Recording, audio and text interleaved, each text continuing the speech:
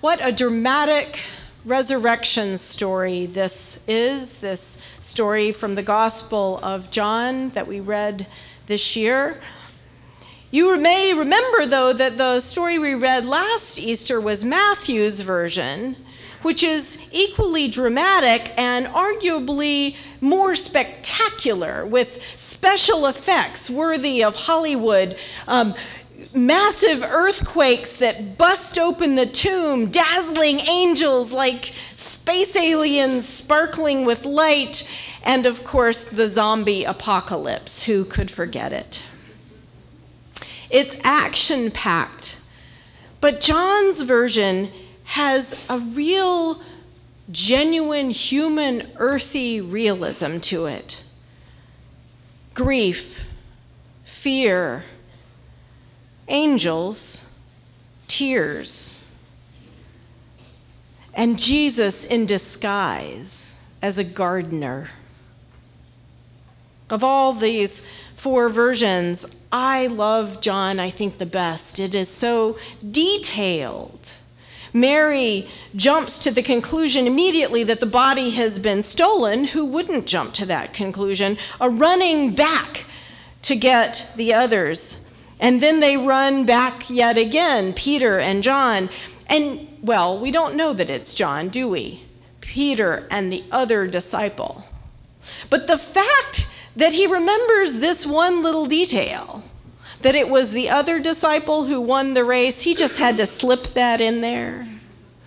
This is why scholars are pretty sure the other runner was John. I mean, Peter may have been head of the church, but let's face it, John was lighter and a little better on his feet. The details make it so plausible. He looks into the grave, both of them, all of them look into the grave, and they remember this detail, that the linen wrappings were in one area and the cloth that was on Jesus' face was folded neatly in another place. It almost gives you chills today to think about it. You see, the resurrection story, unless this is your first time ever in church, and if you are, welcome. But most of us Christians are used to the Easter story, but what a crazy one it is. It's Halloween in April. An open tomb, mummy wrappings lying in a pile. And then finally, Mary's vision of Jesus that she is told not to touch. It must have come as a huge surprise, and I'm guessing a dismay to Mary, that it is left to her to explain the good news of the resurrection. She was a woman, and in her day not allowed to testify in a court, be a legal witness. Not to mention the fact that she had been healed of all these demons and was a person known to have heard and seen things in the past. You'd think that the divine maker of all would have chosen a better, more credible witness. At least that's what I would have thought if I had been in her shoes. She wondered how she could ever make anyone believe. This is still a problem today for us, arguably maybe even a greater challenge in our world of science. But it might have given us some comfort to know that even in Jesus' day, this was a controversy. This was an active controversy. The Pharisees, the group that we often hear Jesus opposing in his ministry for their hypocrisy, they preached the resurrection of the dead. And Paul, you remember, Paul who wrote this letter to the Corinthians that was read first, Paul was a Pharisee. And the Pharisees were up against the establishment of that time. The Pharisees were the reformers. The Sadducees and the high priests and so forth in Jerusalem tended to believe not in the resurrection of the dead and to call it heresy. And if you want to remember why, think back to who really had the most spectacular belief in an afterlife. Those notorious pagans who kept the Hebrew people slaves in Egypt. Those pyramids with the mummies and the jewels and all of the things that they were taking with them on their journey to the afterlife, this was false religion to the Jews. And then, of course, the Greeks with the Charon, the boatman, taking you across the river Styx into the Elysian fields. Bunch of hooey to the Jews. And yet this group of Pharisees were preaching the resurrection of the dead, and Jesus was preaching about the kingdom of heaven everywhere he went.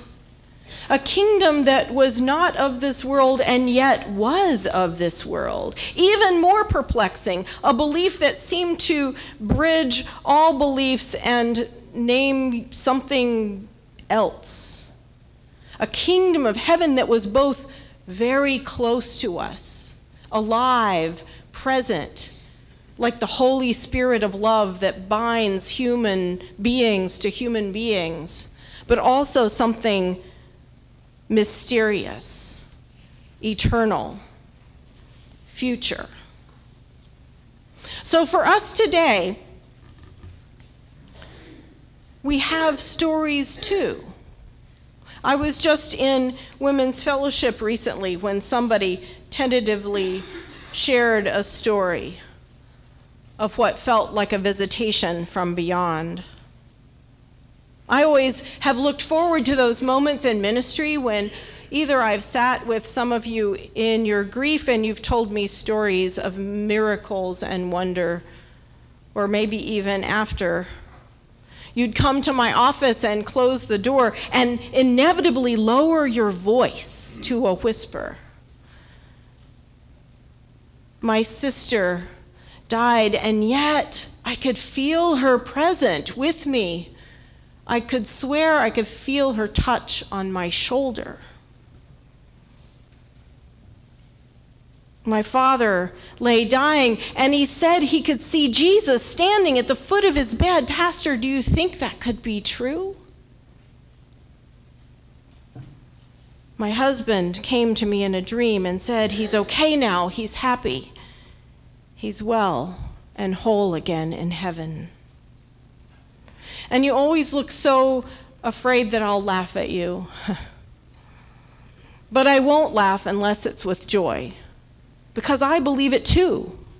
I've seen it too. One of the great privileges of ministry has been to stand on that, what one of my pastoral colleagues called the swinging bridge between life and death, where we stand white-knuckled, praying for Jesus to come.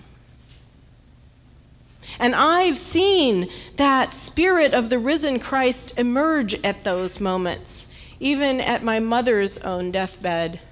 I was so grateful for a pastoral colleague and mentor who had told me, she was a chaplain in a dementia facility, and my mother had Alzheimer's. And she said, don't give up on her. There will be moments when you can glimpse once again the radiance of her spirit and sense the presence of Christ and eternity. Look for those moments. And in that last week of her life, after she had spent 2 years not speaking, not showing any expression at all, I had one of those moments when she suddenly brightened up with this glow and looked into the upper right corner of the room and spoke to her mother and to Jesus. We don't like for people to think we're crazy, so it is hard to tell the story. But those moments of certainty about God, about the presence of God alive, Christ with us, these make all the difference. The series that we're beginning after Easter is called Faith Matters. Faith matters. Certainly, to believe gives us courage on our deathbeds. One of the things that most inspired me on a trip to Nemea in Greece. It's where, for you, if you're like my father and you like sports. By the way, my dad texted me this morning to rejoice that the ACC still had a team in the NCAA finals, and oh, by the way, happy Easter.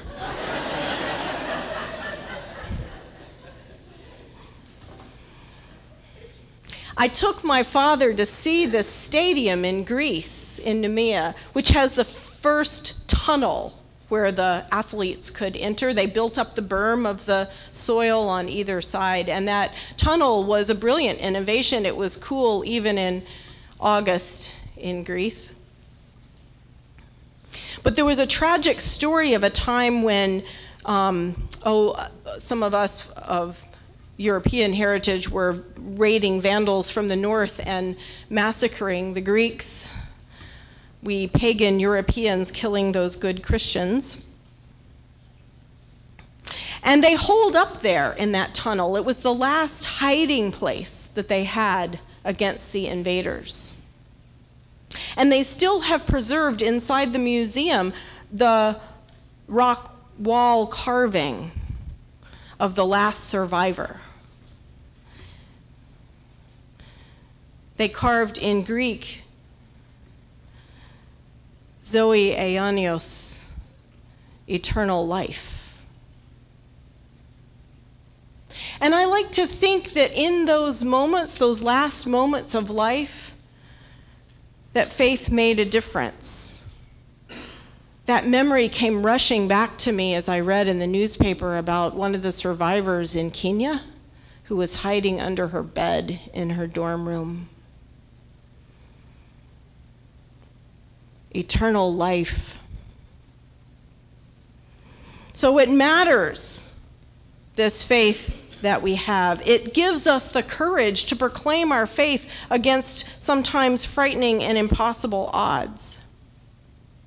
It helps us in times of adversity, but it helps us in everyday life too. I, for many years in youth ministry, would remark on the kid who was the least likely to succeed, who would literally come back to life in the presence of what the church had to offer. I had a kid whose mom was a Vegas stripper once and was an angry drunk afterwards, raising a daughter. She needed the hope that the church had to offer. I held a child in the homeless shelter as our young adults and our campus ministry group was reaching out in Christ's name. The presence of Christ was palpable in that place, embodied in my students and in the children that we were helping. Even Pope John Paul II back in 1990s shocked the world by saying, "I don't think that you find hell by drilling down a few miles straight down from the Vatican. You find hell wherever people are separated from the love of God." We must never take for granted the faith that we share, the bodies that sit next to us in the pews, or the amazing grace of the saints in light who have gone before us. We are one body, Paul writes. We are now the living body of Christ. And if this resurrection that we proclaim is not true, it all would be in vain. My friend Penny had a church friend whose church was destroyed in the Goshen tornadoes of 1994 on Palm Sunday. You've maybe heard me tell this story before. Her 4-year-old daughter was in the cherub choir and was killed that day. But do you know what they did a week later? That church set up folding chairs on the lawn facing the rubble of the foundation. And they hung a great big banner across the building, what was left of it, that said, "We live because he lives." And they stood up. They lost 20 of their members in one church service the week before. They stood and they sang, "Christ the Lord is risen today," that Easter, like they had never sung it before. They came to know what we all have proclaimed for generations, that we are the church, not the building. The people in the pews with us are the resurrection, the body of Christ. This is our belief. This is our call. Meet fear with hope, people of faith. Meet violence with peace. Meet hatred with love. Meet this world's endless brokenness and worry and stress with joy, with grace, with new life. It is our call and our heritage to be this Easter people. We carry his light and his likeness into the world once again. Thanks be to God for this good news. Amen.